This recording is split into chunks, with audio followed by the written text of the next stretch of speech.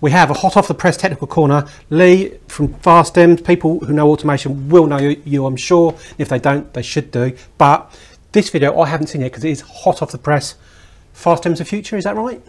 Yeah, we've created a corporate movie to try and demonstrate that whilst Fastems have a fantastic legacy for 40 years in automation, we appreciate we need to change for the future.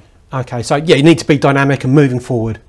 Yeah, our customers are telling us they need shorter lead times, they need to have high volume of part change, so batch size 1 is really the key to it, and digital manufacturing, connectivity to all of their existing systems. Okay, and data, what you used a phrase earlier, data is?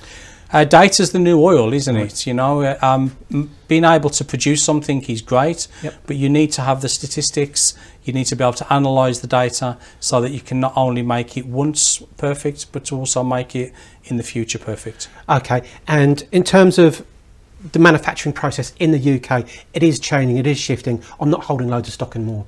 How are you working with that? Yeah, the ability to take an order quickly, to price it quickly, to understand what resources are needed, and then to execute that, give the customer an accurate delivery time. This is the new world order that we have in manufacturing. Okay, and your systems, it's not just about a robot arm, it's about everything around the whole machine shop. You can provide that and provide that solution. Yeah, Fastems' future will be about making your machinery, your systems, your people and your resources all work as one. Right, very bold statement, Leigh. So anybody who's looking to automate their machine shop, ultimately make it more efficient, first point of call, yourself. Thank you, Colin.